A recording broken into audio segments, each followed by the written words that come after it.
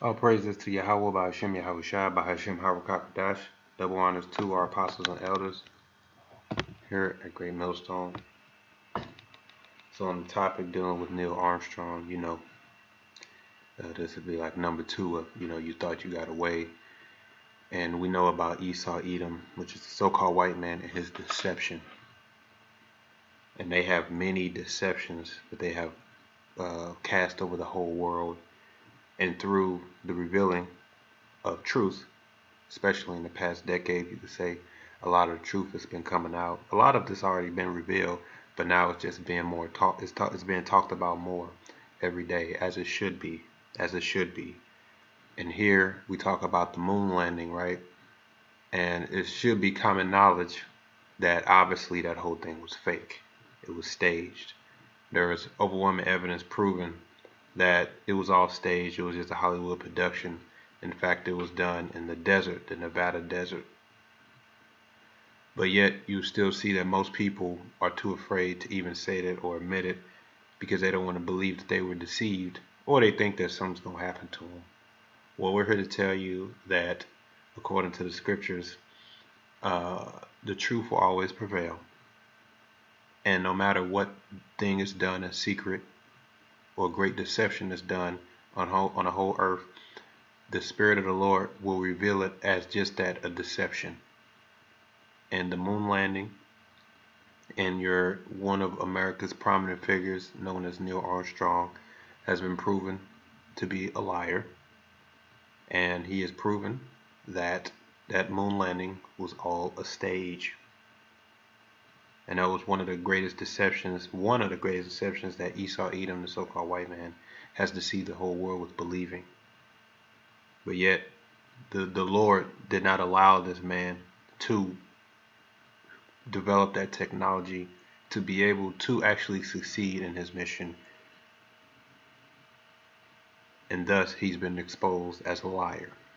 All right. Now, if you can even just Google Neil Armstrong, it'll tell you right here. Neil Alden Armstrong was an American astronaut and astronautical engineer who became the first person to walk on the moon in 1969. He was also a naval aviator, test pilot, and university professor. So even then, if you wiki him, they still have this lie here, this lie that's going on, and it's a lie that's being taught in schools. It's a lie that has even shaped the curriculum in schools.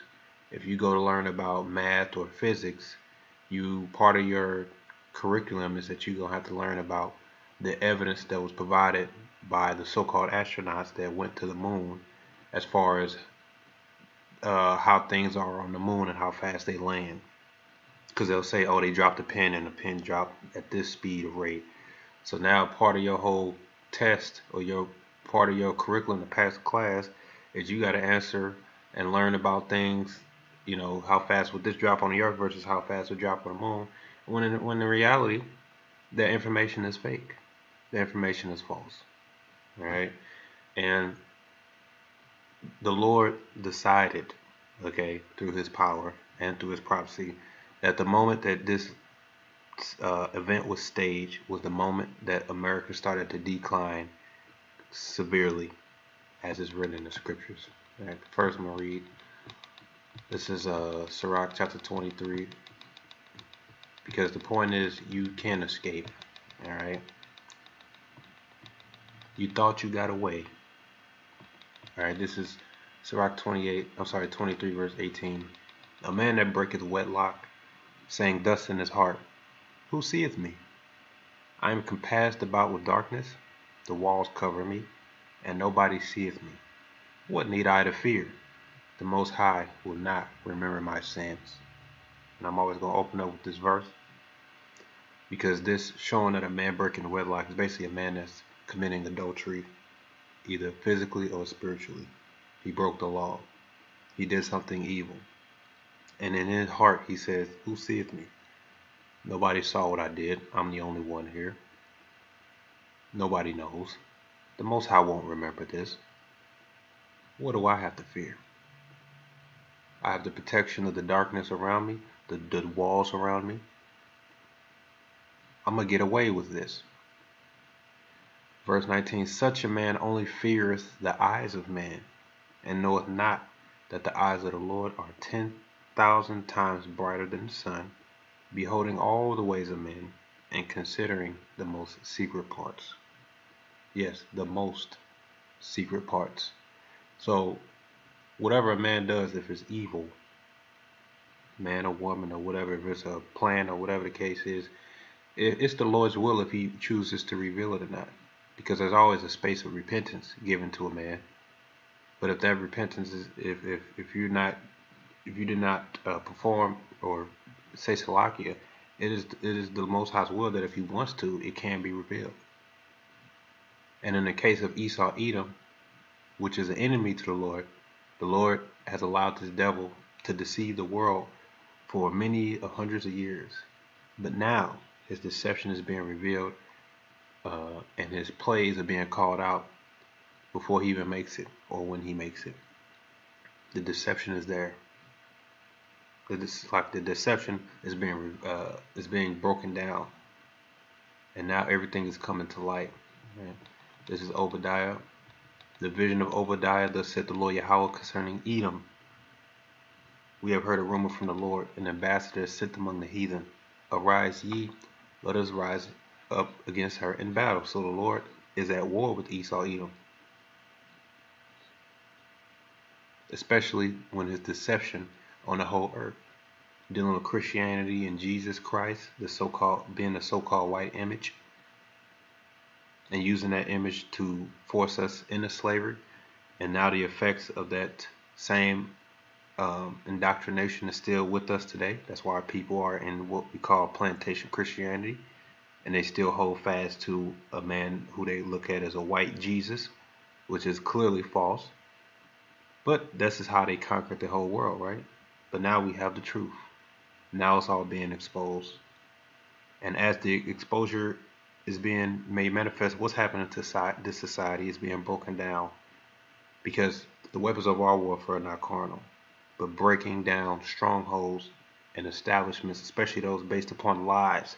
That's why the society is upside down, because it's established upon lies. So all the Heavenly Father did was bless us, his servants, with the Holy Spirit to reveal the truth and look at what's going on in society. Everything's coming upside down thanks to the truth.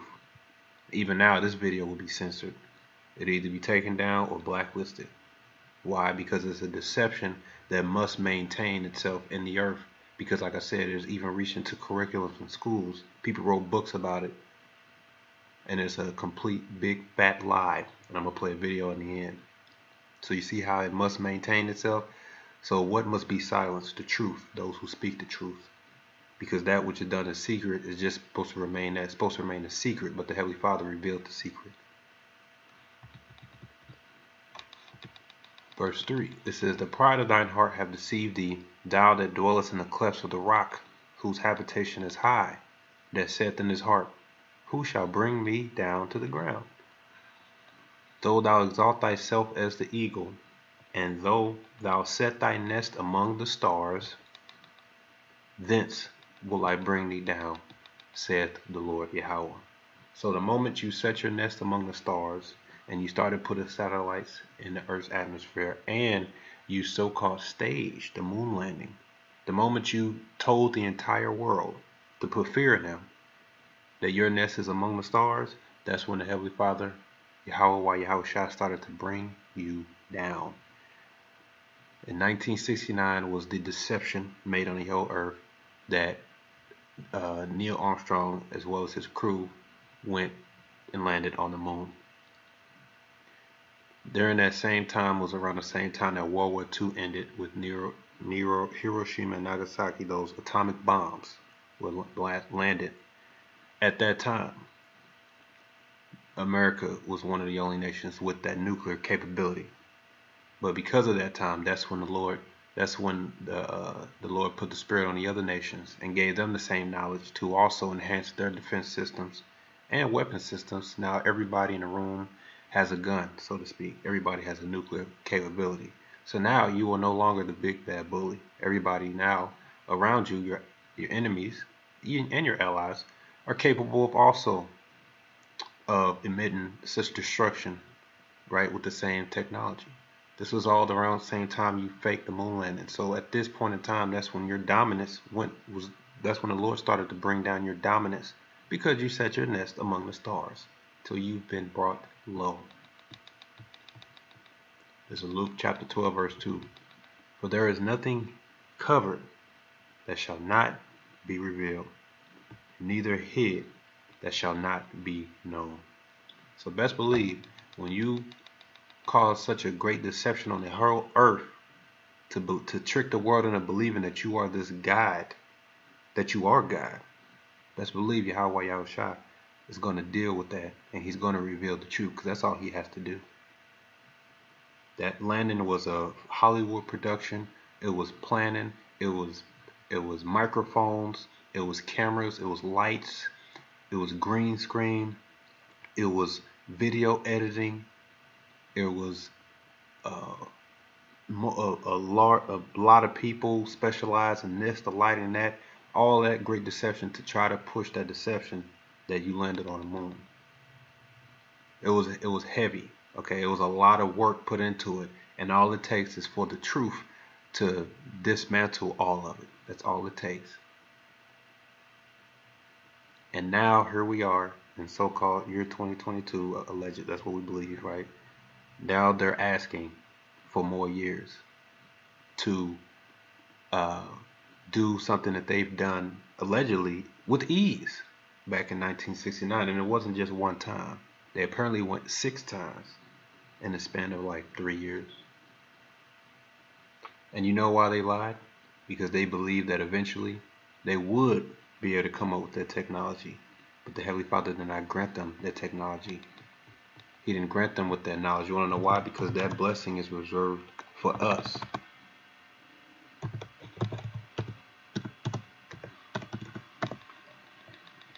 This is Job 14:5. Seeing his days are determined, talking about the wicked, the number of his months are with thee. Thou hast appointed his bounds that he cannot pass. And the Lord did not give you he put you in the bound of just that, satellites and nuclear missiles. He did not give you that blessing, the knowledge to send a human being past the Earth's radiation belts. The world they call them Van Allen belts after an Edomite because he so-called discovered it, but it's the Earth's radiation belts. You are bound. You cannot pass it, but you believe that oh yeah, don't worry. Real soon we'll find the technology to get a human past it. Year after year after year, we're getting close. More lies. Keep lying to the people. Keep lying to this. Keep lying to that, because questions were being asked.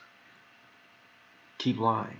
So much that eventually he died, and they still couldn't come up with that knowledge. So imagine how many lives he had to give, because I don't know how old was. Let's see, how old was he?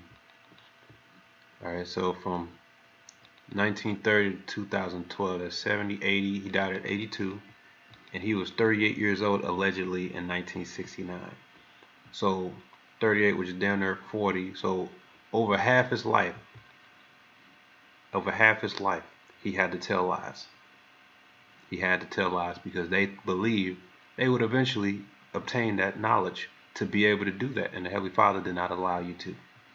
So you sealed your fate the moment you staged that. Okay? You sealed your fate.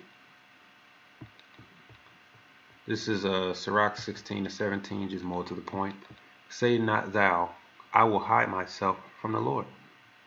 Shall any remember me from above? I shall not be remembered among so many people.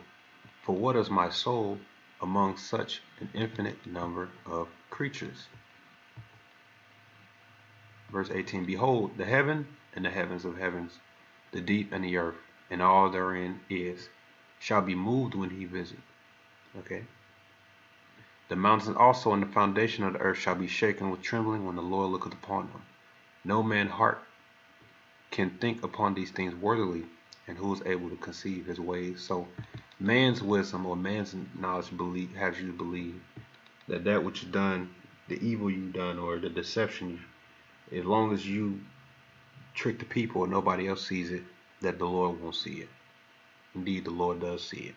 And like I said, there's always a window of repentance given and for man, so that it doesn't have to be made manifest. But for that one to think that he got away, it's the will of the Lord. If he chooses to, it can be made open, it can be made manifest. But nothing done in dark is not seen from the Lord. It is all seen. Okay. Many thugs and rappers and all them make these songs, and they think like I did all this evil to get here and I got all this money and nobody knows. But then you wonder why a stray bullet catches them when they get killed or robbed and killed. It's because they thought they got away from some evil and the Lord decided to judge them for it. And then if the Lord wanted to, he could bring the evidence out, proving to you what type of person this guy actually was.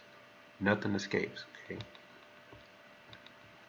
And I just like the idea of the Lord revealing, primarily you could say these devils, but in general, you have people who do evil things, and then they thought they escaped, they thought I got away, and then it's the will of the Heavenly Father, whether it's immediately, swiftly, years later, or even decades later, he could choose to reveal that knowledge. I love it because it shows you that there's nothing done secret before the Lord. No evil, no great deception is done before the Lord and is not seen. Yet man believes that they can trick the Lord. You can't trick the Lord. This is Daniel 2, then I'm going to let the video play. This is Daniel 2, verse 46. Then King Nebuchadnezzar fell upon his face and worshipped Daniel, and commanded that they should offer an oblation and sweet odors unto him. The king answered unto Daniel and said, Of a truth it is, that your God is the God of gods, and the Lord of kings, and a revealer of secrets, seeing thou couldst reveal this secret.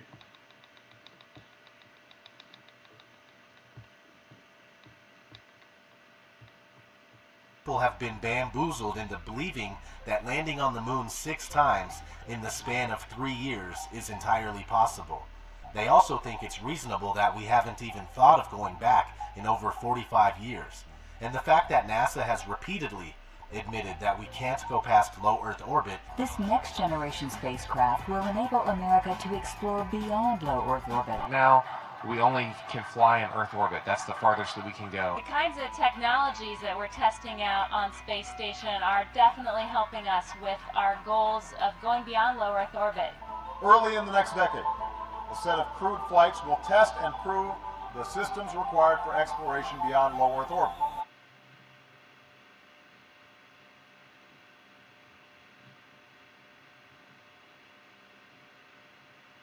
By the way, there's a small problem with going to the moon, and inch by inch, NASA is leaking out that they know that there's a problem there. It's called the Van Allen belts, high radiation belts of charged particles around Earth, and we don't know how to get through them, they say.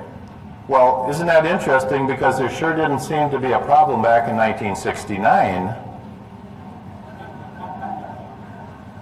How do we get through the Van Allen belts? They have all their top scientists working on it. It's a tremendous problem because we do not have any kind of a spacecraft that we can send up that doesn't have metal in it. And when these charged particles hit metal, they produce X-rays. Nothing you can do to get around that. So anybody sitting around something metal in outer space in the Van Allen belts is going to be French fried. And so that whole thing was a giant hoax. And you have second and third tier scientists in the United States who are running around saying, oh yes we did, yes we did. But the very top level people, what I call the tier 1 scientists, the black op mill scientists, know for a fact we didn't go. And it's a real problem. They don't know how to get through there. Then they presented what they had done to us. Can't explain that. That escapes me. Why? So maybe you have to find Armstrong and ask him.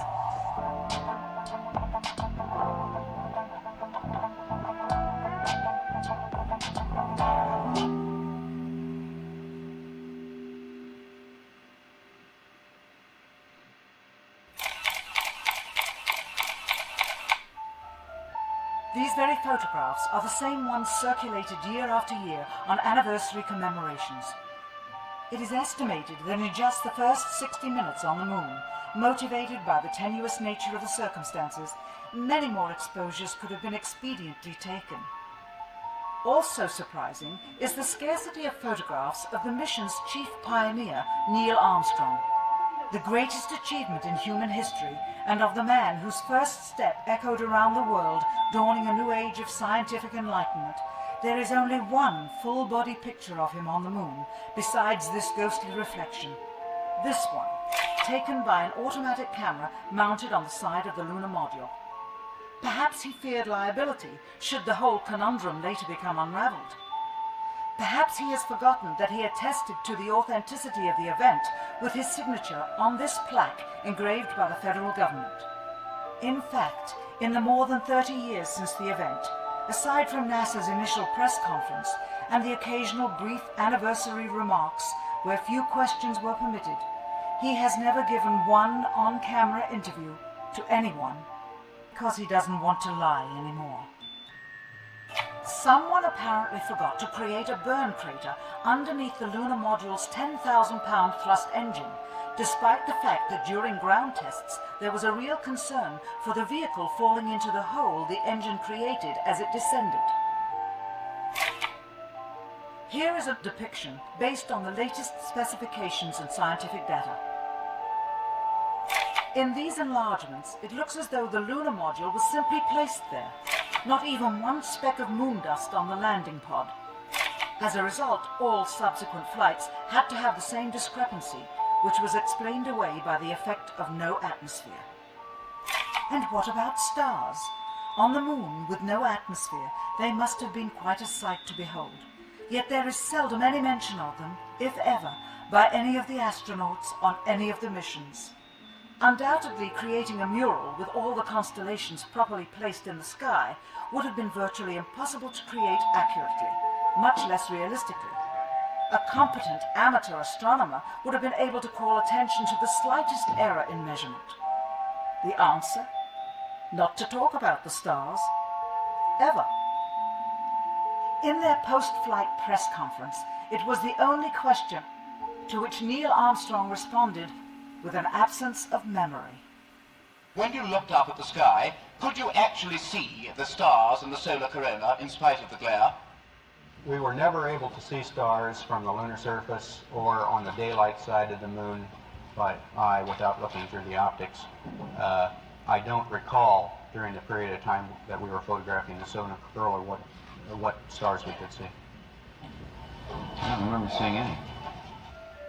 Years later, though, Michael Collins would remember seeing the elusive stars and wrote about them in Expeditions to the Moon. It seems his memory improved the older he got. Why don't stars appear in any of the photographs? Simply because the proper, mostly closed exposure setting for the camera's iris, set that way to compensate for the bright sunlight on the moon's surface, completely diminished the faintness of relatively distant specks of diminutive light. This answer is true. It does not, however, explain why they never took any pictures of the stars by themselves, with an exposure setting perfect for them. While they took 3 automobiles to the moon. Mr. Cyril, knowing you, that's probably a fit. Right. You didn't walk on the moon. That's fine. That's fine. It's okay if you know it. Do you understand that? You can have any opinion you want. That's what's wonderful about this country. You can believe anything you want. And it's okay with me, for sure. Right. Mr. Armstrong, Bart Signal, ABC Digital, wanted to give you the opportunity to swear in the Bible that you walked on the moon. Will you put your left hand on the Bible and swear to God that you walked on the moon? Gentlemen. Mr. Cyril. Yes? If you really walked on the moon, why would you not do that? So why don't you just put into the record in the argument and put your hand on the Bible, swear to God you walked on the moon. Mr. Cyril, knowing you, that's probably a fit. Right. Really? Well, no, it's a real Bible. You have the opportunity to have $5,000. The meeting is not open. Well, you have $5,000 cash. You can give it to charity if you swear on the Bible that you walked on the moon. Please I have the tape. It'd be fine. Why don't you swear to? Why not? Why won't you do it? So why don't you put your hand on the Bible and swear to God that you walked on the moon? Stop worshiping me! I'm just a big fake, like the moon landing.